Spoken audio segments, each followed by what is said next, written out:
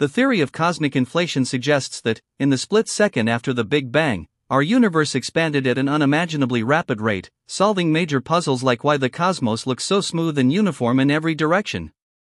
But is this theory actually right? Some physicists argue it isn't, pointing to serious weaknesses.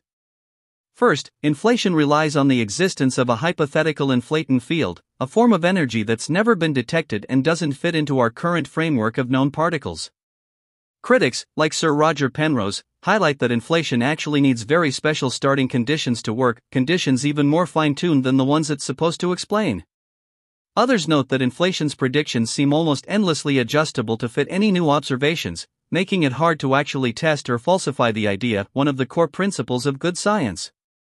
Some physicists, like Paul Steinhardt, who helped invent the inflationary model, now say we haven't found strong direct evidence for it and believe alternatives, like cyclic universe theories, could explain the same features without resorting to such a mysterious mechanism.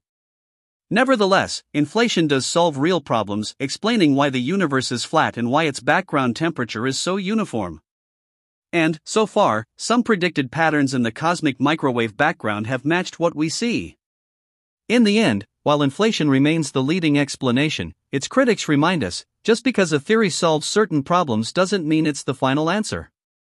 When it comes to the origins of the cosmos, the story is still unfolding, and new discoveries may one day overthrow cosmic inflation entirely.